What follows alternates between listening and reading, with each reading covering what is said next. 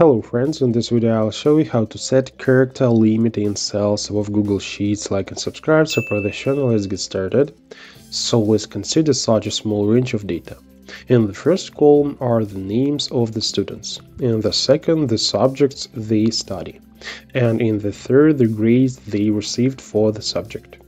We need to set a limit of 10 characters for the subject column and a limit of 2 characters for the grades column. Select the range of cells in column 2 and go to the Data tab, and then Data Validation.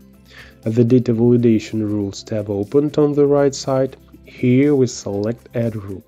In the criteria list we scroll down and select Custom Formulas.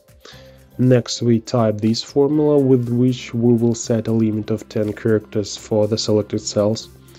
Additionally, we can leave a message, use no more than 10 characters, and check the box Reject the input. Click Done. Let's check out how it works. If we enter no more than 10 characters, then these characters are saved in cells.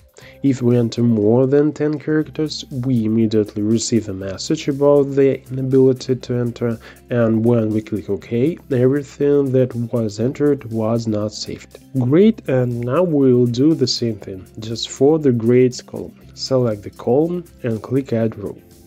Select the Custom Formulas criteria, enter the formula, leave the message, and select Reject the input. Click Done.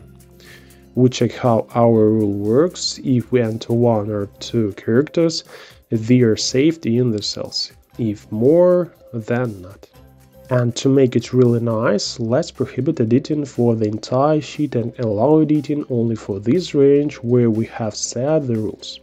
Select the entire sheet and go to the Data tab, where we click Protection, Sheets and Ranges. The corresponding tab on the right has opened, and in it we select the Sheet option.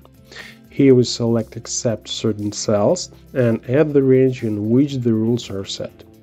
If there are several ranges, you can click Add another range and add a second range here. Click OK and set permissions. Next, when selecting the first option, a message about the impossibility of editing will be displayed. And in the second one, we can select those users who can edit this document by entering the user's name or email address. For example, select the first option and click Done. And now only the CD range can be edited, and the rest of the sheet is closed from editing. That's all I wanted to tell you. Now you know a little more. Thanks for watching.